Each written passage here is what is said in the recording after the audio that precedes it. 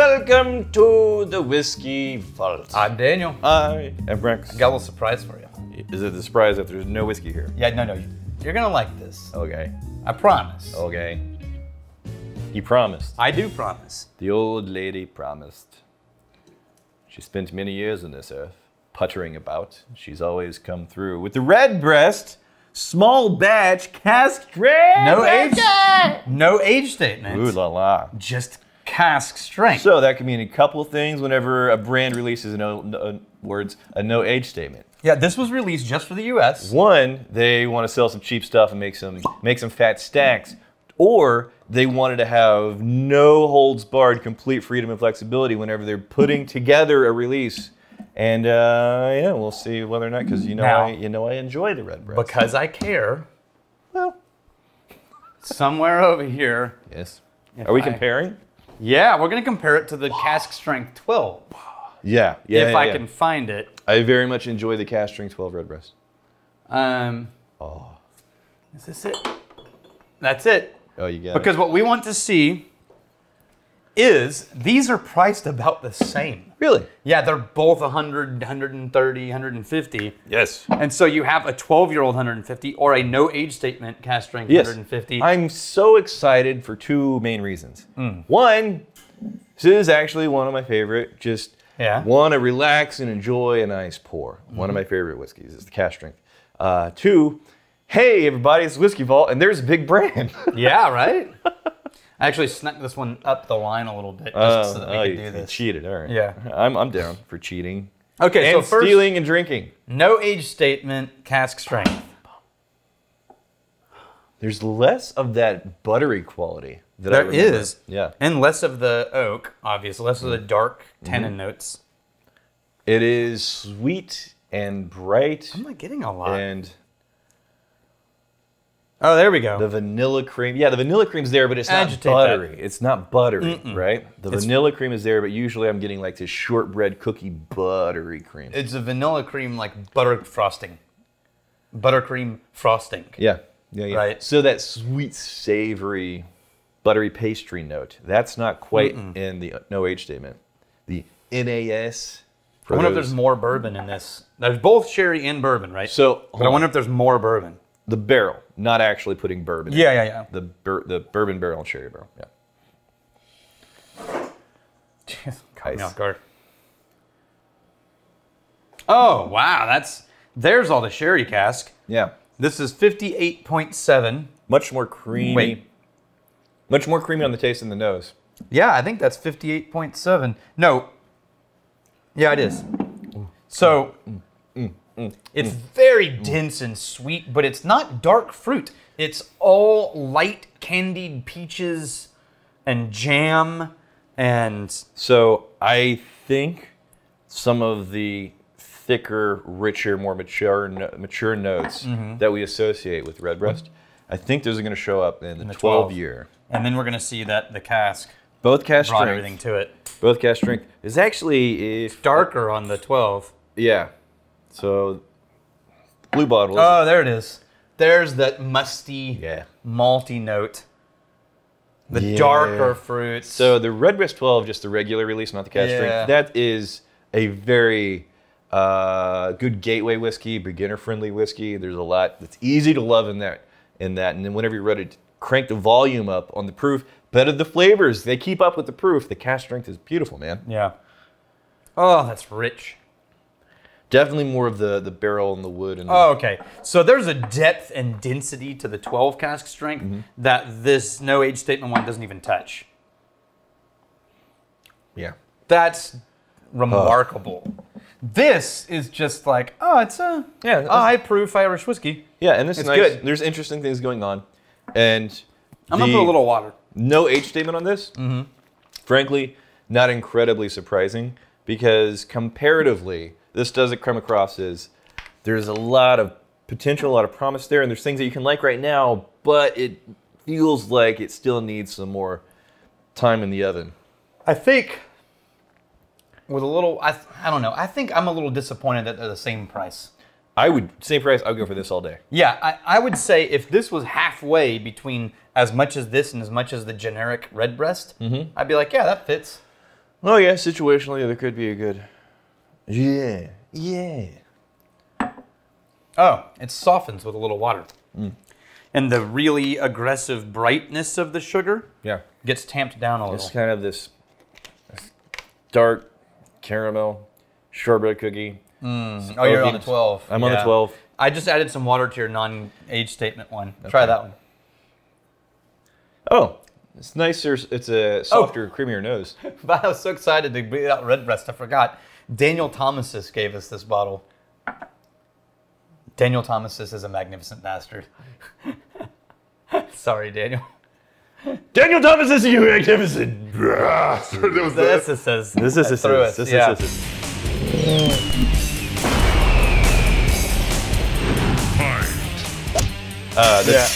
What's funny was like, oh, nice. And somebody sent the whiskey very generously. Yeah. Like, oh, yeah. Thank you, Daniel. The human being responsible for us being able to enjoy this. Thank you very much. Yeah. Okay, trying the no age statement with a little water. I do like the nose better with a little water. Yeah, me too. No, I like the whole thing better with a little water. Proof down to about 50. It's a little more interesting. It's still bright and shiny and all the vanilla creams. Yeah. Instead of the darker fruit notes. Yeah. But it's better. It does get creamier with it wakes up the creamy quality with a little bit of water. You're right. But just the complexity and the layering of notes from Doesn't even come close. The dark, rich, hefty character that's in the 12, and then you go all the way up to like this sweet, creamy vanilla. Damn, it's good whiskey. I like the whiskey so much with my mouth. I drink it with my mouth and I say that's good. You give me the whiskey all day. Joey Geo. That's the thing. Video content idea. Revisit the worst, but with other guests. Emma, Brianna, random customers from the deck. For the worst of the worst for Rex and Daniel. Maybe there's an episode where we just on whiskey. Here's the worst thing, but it's all subjective, right? So well, the things that you don't personally like. Right. Do it after dry week so as to give it a fair chance for the others. Do it blindly or without any warning from the sun. So for me, it would be like all the hoppy ones and... Yeah, there's a few that you and I would agree. Oh my God. Yeah. You know what I'm always... Or the wiggle, really aggressive wiggle one. Yeah. You know what I'm like, this is for real, what I'm concerned about whenever it comes to content like that. Yeah. On the internet, whenever you're making content and you have an angle where it has something to do with dislike and hatred and anger and disappointment and overrated, there's just a negative bent to it. They explode, and then you're left with this situation where, well, I mean, there was just so many good things for me that happened.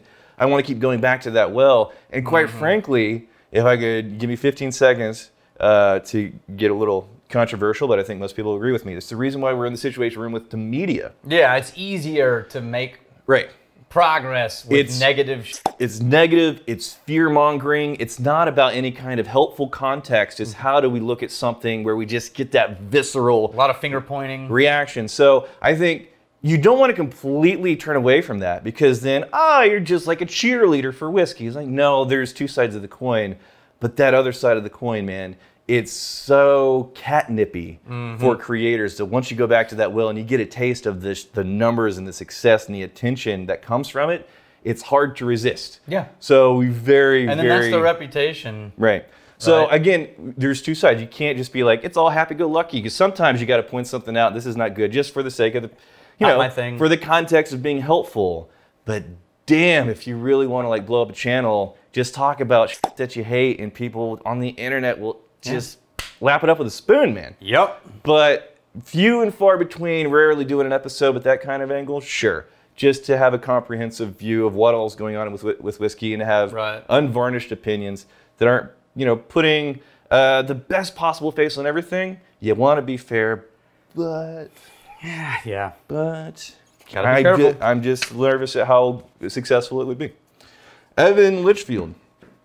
Just got back from my honeymoon in Mexico. My wife and I were at a tequila tasting, and they brought out mezcal. What's mezcal for those who don't know? Mezcal, I'm going to get this correctly, because I haven't really studied mezcal and tequila, but evidently all tequila is mezcal, but not all mezcal is tequila. So and for the sake mezcal of- is the base. It's agave-based spirit. Yeah. Not always smoky. Sometimes it's desserty and liqueur. Really? Yeah, and it's really sweet and candied. All right. But often when you're at a bar and they say we've got tequila and we've got mezcal, their mezcal will be smoky. Yeah. Like Del Maguey Vida. Yeah, so it's not the same kind of smoke, but at least my rudimentary experience with mezcal is where in Scotch you can have Isla smokiness, in tequila you can have mezcal smokiness. Yeah. Yeah. But not all mezcal is smoky, turns out. I've seen it but never tried it, and after we tried it, my wife, who does not like whiskey, I have her try. She liked the mezcal. She liked the because mezcal. of its smokiness. Yeah. I was shocked, but also excited because I think it opened the door for her to try other spirits. Yeah, think of what you could get. Oh, well, if you like that, if the Yeah. smoke was the gateway, Right. then good Lord. You really want to, little dance for me puppet with your wife there? This is what you do. Because she's already in her head said, I don't really like whiskey, but I love mezcal. Pour a little of the smoky scotch there, and then say, hey, try this mezcal. Right? That's so dirty. No, and then she says, oh, this is another really good mezcal. That's scotch. Gotcha. Yeah. Yeah, because gotchas are what you need in marriage. More gotcha moments. You kidding me, man? Are you kidding me? That's the bedrock of my relationship with my wife. No, I know. Just pranking each other. And, yeah. Yeah. I'll tell you how she got me. Was that on an episode? Did I tell her? I did not. Okay, so I come home. It's late at night. Oh, yes. But keep going, because they're going to love this. So I come home, it's late at night, working on an episode. Fridays, I'm always up really late. And I pull up in my driveway, and all the outside lights are off in the house. Inside, the lights are off. The garage door's open, which is weird. The lights inside the garage, they're off. And I go to the front door, and I open the front door, pitch black. Not a sound in the house. Yeah. It's like, just walking through the house, and I'm getting about halfway through the living room. I was like, I'm about to trip over something. We got kids. I flip on the flashlight on my phone, and like a foot in front of me, my wife is crouched on the ground, just waiting for me to come that last 12 inches so she can grab me in pitch blackness and freak out. I'm not saying I could have accidentally knocked her ass out, but if that had actually happened, if you walked into your home, something suspicious, somebody leaps out of you from the darkness, I mean, just reflex would take over. So I did not beat my wife. What? This time. So Dan, like the thing with the wife beating, maybe not so much. Yeah. Oh, am I sweating? Yeah, Why you're am I sweating? You're sweating. How am I sweating? It's What just- what happened in that It's a story? matter of time. You ready? No. I think we should probably call it. I think we should probably just back slowly out of the room. Here's to just good communication, open and healthy dialogue. Yeah.